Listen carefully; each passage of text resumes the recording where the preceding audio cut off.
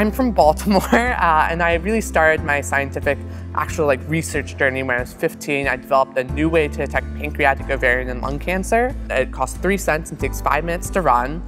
And so that was my work back then. And then I continued kind of doing research. I was really into environmental research back in the day, so I kind of revisited that with this project, and now also I'm working on nanorobotics at Stanford. What we're seeing is that in order to make these big gains that we need in the Sustainable Development Goals, we need this underlying data.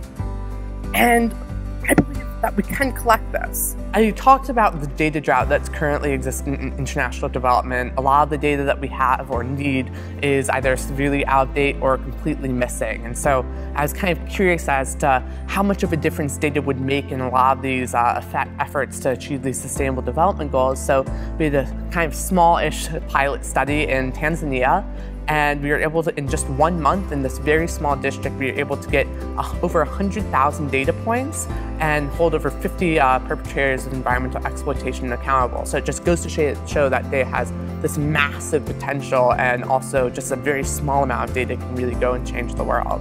So the power of this data is absolutely incredible, because once you get this really high resolution data, you can create these really highly personalized interventions that are really successful and much more cost effective than traditional interventions. And so first off, the success rate will go way up. You'll have to put much less money in order to get the same changes. And also in general, I think that we'll be able to lift more people out of poverty and achieve these Sustainable Development Goals. We need to change this. We need to break down the digital divide, and we need to start thinking of data as less of a luxury and more as a basic human right that it is. Everyone has a role in doing international development, whether it's volunteering time, whether it's giving to these different organizations, or even going out there and creating your own organization and going out there and trying to change the world.